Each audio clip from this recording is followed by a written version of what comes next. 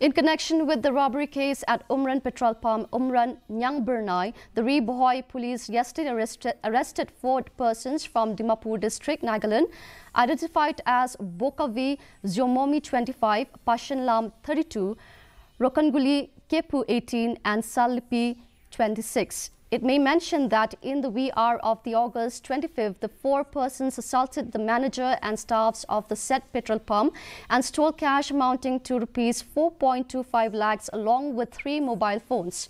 The arrested persons are produced in the district court for police remand. And now for